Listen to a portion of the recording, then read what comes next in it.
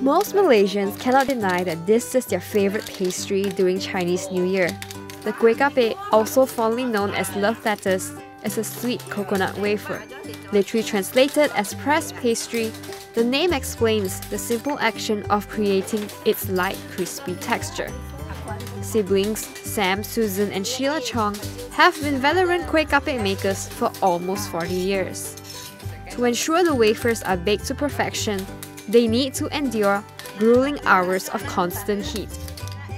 And it only takes seconds to devour these folded letters of love.